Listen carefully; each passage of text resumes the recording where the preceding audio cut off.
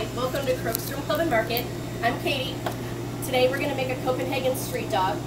Here at Krokstrom we focus on Scandinavian food from the home style all the way through to something a little bit more approachable, which has kind of been the fun new twist on our bar menu, which is the street food of Scandinavia.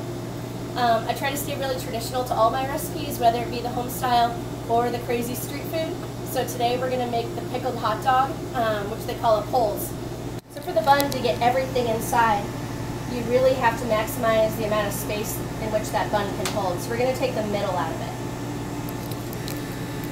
We're going to put the Swedish mustard inside. It's kind of spicy and sweet. In go the cucumbers and onions.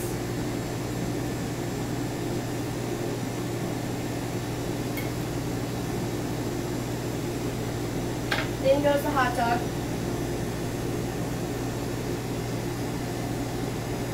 We're going to add our mayonnaise. It's kind of a tart double yolk mayonnaise.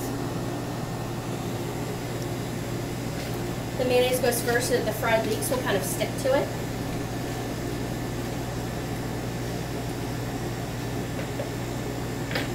And last comes the curried ketchup.